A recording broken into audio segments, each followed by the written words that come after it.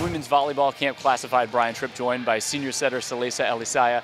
What's it been like joining the Penn State program? How would you describe the first couple of days? I'm just grateful to be here. I didn't really think that this was somewhere I would be in like 4 years. So just having the opportunity to be here has been so great. The girls have been nothing but more welcoming and the coaches have been amazing. So what are you going to do to make the most of this great opportunity? I'm going to fulfill my role here as what Katie wants me to do and be a leader. And I'm the one with the most experience here, so I feel like coming in as a leader, developing those relationships with these girls will really help us take us to where we want to be. I know you're just getting started, but what is a day in Penn State women's volleyball like this time of year?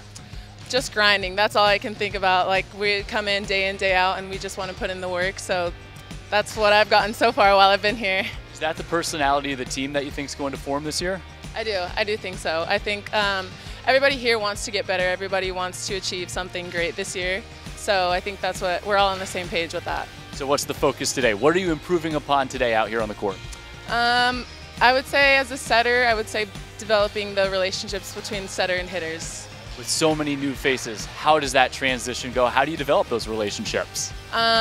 Communication.